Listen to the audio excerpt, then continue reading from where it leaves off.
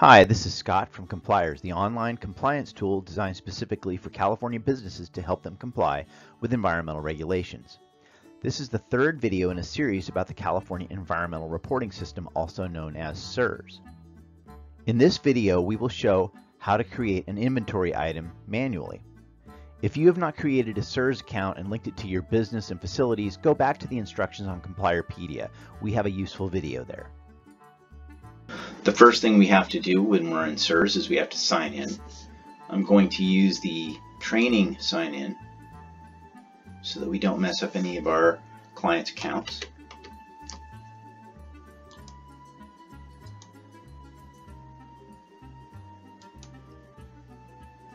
And let's take a look at my site. Now, to access the inventory items, you have to start Edit a Submittal. Then you need to scroll down to the hazardous material inventory section. And in this particular case, you can see that we don't have any inventory because it says form needed. To start a new inventory, I'm going to click on new. And it's going to give us the option to add a material down here. Now you can use the CERS chemical library to create a CERS item, and I would recommend you do this. At least you've got a starting place. But if you're unable to find one, you have to start one from scratch. And so you'd select this, unable to find material, add new material. And here you're faced with a completely blank chemical inventory, and a lot of the materials on here would require a safety data sheet for the chemical item to answer the question. So we're going to go through that one at a time, and I'm going to set it up as split screen so you can see what I'm talking about. Now, there's a lot of information that's important on the safety data sheet that's going to go straight onto here.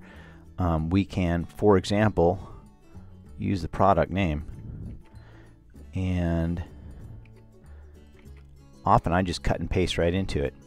What's the physical state of used oil? It's liquid. And the hazardous material type, pure, mixture, or waste. In this case, it's used oil, so we're going to call it a waste. And that's kind of tricky because if it was not a waste and it had multiple components in it, we'd call it a mixture. But since it's a waste, that's all you click. Is this a trade secret? No.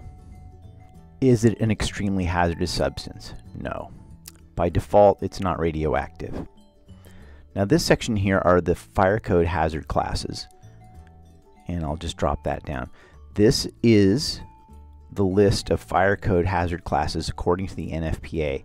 If you don't find this information directly in here, then I would say I would skip it. If an inspector asks you to complete this portion, then you might have to do additional research. Dot hazard class. So it's got the entire list here to select from. And if we go to, I believe it's section 14 on your SDS, you will find the transportation information, and the DOT shipping name is not regulated as a hazardous material, so we don't have to select any of these. Curies isn't applicable here because the material is not radioactive. The state waste code can be found right here. They link you right to the waste code sheet, and it's going to be under organics, and waste oil and mixed oil is waste code 221. Put that right there. Now these are the federal hazard categories. This you're going to find directly on your SDS. You'll see that this is a skin corrosion irritant, an eye damage irritation, a sensitization for both respiratory and skin, germ cell mutagenicity, it's a carcinogenic, reproductive toxin,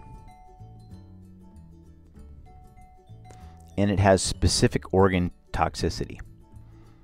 So that's a lot of the technical information that you need to fill out for your hazardous material inventory item.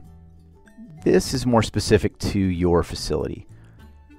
The location, the average daily amount, the maximum daily amount, the largest container of the material you have on site, how much you generate is waste, and then you need to select the units over here. Liquids are always given in gallons.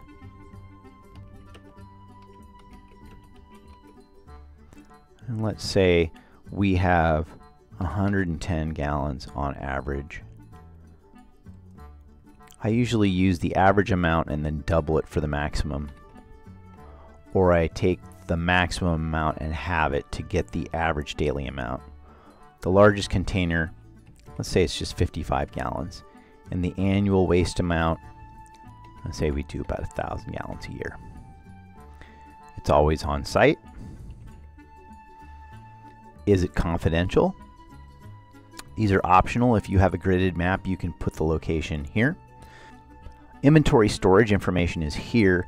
You can put it in above ground or below ground tank, steel drums, which is what we're doing here, and all the other options. Now storage pressure in this case is going to be ambient, and the storage temperature is going to be ambient. Mixture components don't have to be filled out. And that pretty much covers it. You can now save this, and you'll have an inventory item, used oil. All right, so I'll see you next time. Thanks for watching.